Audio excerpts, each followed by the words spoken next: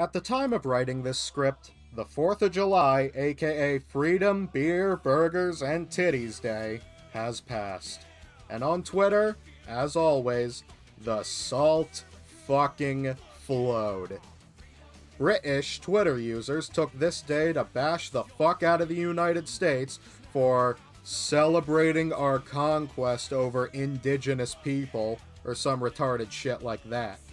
Well, ain't that the pot calling the fucking kettle black, since those hypocritical bastards did that shit for a lot longer, and did it a lot more than we ever did. But you know, let's not talk about that. It's only bad when America does it. But you want us to stop celebrating the 4th of July? Okay, I will. Because it shouldn't just be a day for celebrating our victory against the Crown. Let's center the entire month of July around highlighting and celebrating the days of independence from the United Kingdom around the world. Is that inclusive enough for you redcoats watching this? Happy Fuck Britain Month, everybody! Let's take a look at some key dates to celebrate. First of all, we got the most obvious one, being July 4th, because when I said I'd stop celebrating it, surprise, I fucking lied.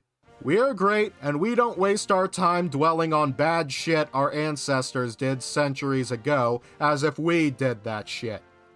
Get fucked, tea sipper. 3 days before that, we have Canada's Independence Day on the 1st of July. Our annoying, whiny-ass neighbors to the north established their dominion in 1867, and finally told the Crown to go fuck itself on April 17th, 1982.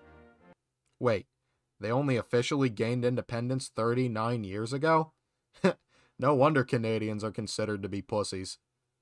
Skip ahead to July 10th, and we celebrate Independence Day for the Bahamas. They got their freedom in 1973, and pretty much kept to themselves since. Like, seriously, name something other than Who Let the Dogs Out that came from the Bahamas. I'll wait. July 26th, 1965 was the date where Maldives got their independence.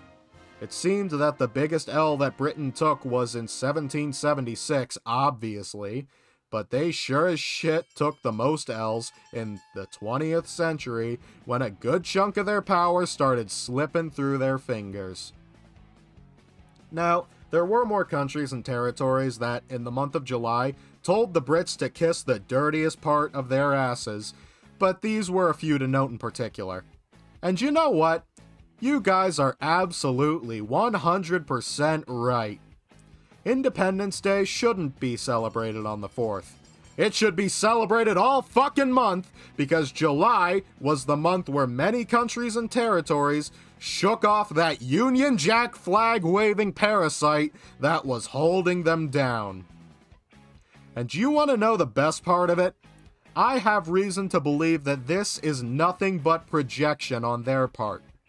You see, in the modern day, it seems you can't take a piss anymore in the UK without needing a fucking license for it.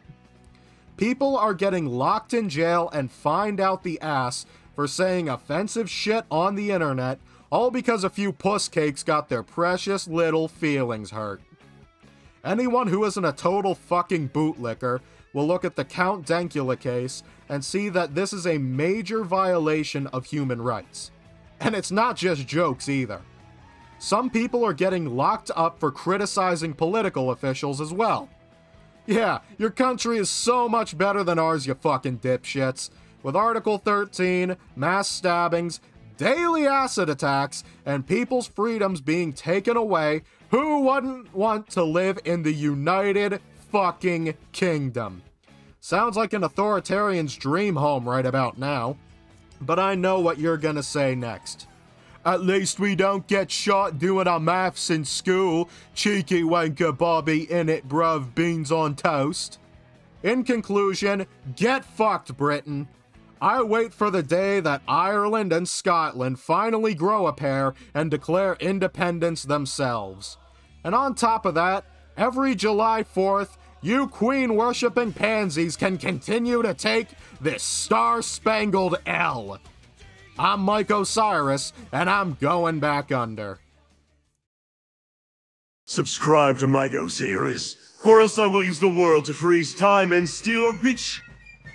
See you in the next video, you pathetic waste of space.